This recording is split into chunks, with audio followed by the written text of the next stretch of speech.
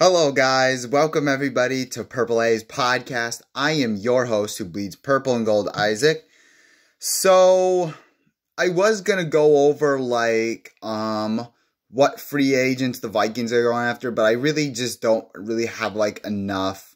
There's not really enough list of free agents. I don't know the full list, but we'll soon maybe go over that and then see who could be the best fit for the Vikings, but mainly I would want defensive players, mainly. I mean, if they wanted to go offense, okay, I'm fine with that. No sweat off my back. But I kind of want to talk about something else, that's been really going on, is that Brian Flores has not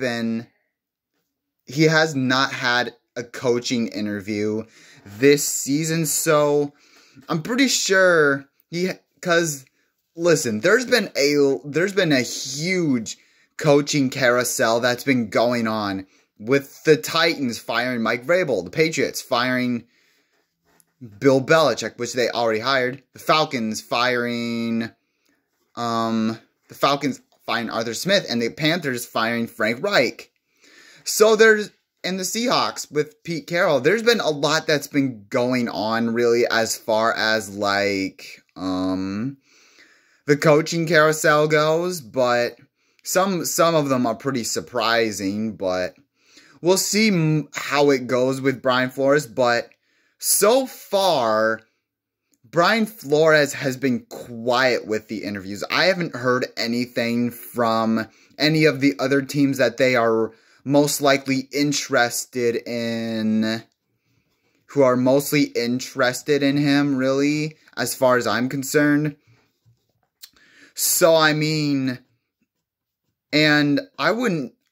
actually kind of shocked that he got to stay on here, and I was saying, please stay, because he absolutely transformed this defense, where he did a complete 180 with the defense in 22 and the 23 season, where Ed Donatel was bottom 5 in the top 5 in the worst defense, and Brian Flores has at least gotten the top half of the best defense with lesser weapons than what Ed Donatel has.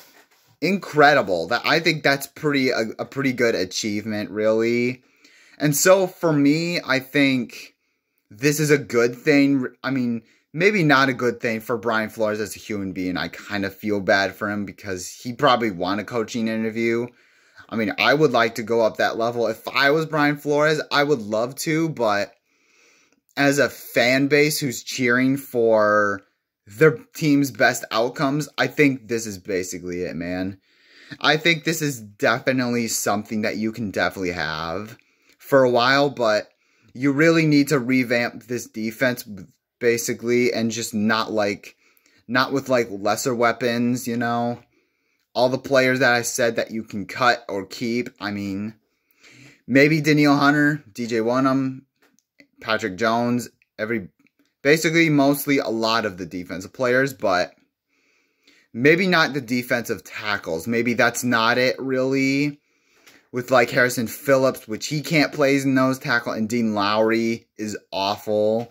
He's non-existent this season, so you're definitely going to have to do, I would say there are a few players that are sticking out to me, but that's for another topic, another day. But, I mean, the way Brian Flores turned around this defense, it's just crazy. And I'm actually surprised that he hasn't had a coaching interview. Because my guess is of what the NFL and what other teams are thinking is what the Miami Dolphins for 2018 and 2019, where he thought Tua Tagovailoa was not the quarterback or a franchise quarterback, and then he got absolutely bashed for it from what I heard. He got absolutely ripped apart by the media and the Miami Dolphin fans for just doing that, so they had to fire him. My guess is that.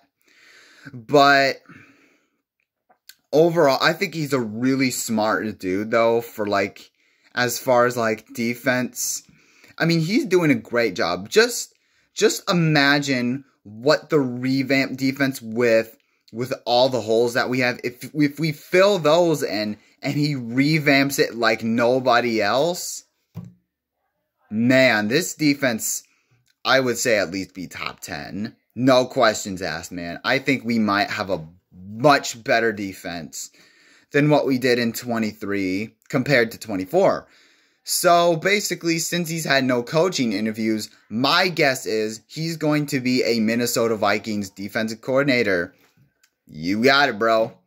So I'm fine with that. So because I mean, if you want to win a championship, then I mean, by any means, go ahead and keep him if you want to. So thank you guys so much for watching. Make sure you guys hit that like button and hit that subscribe button if you haven't already. Skull.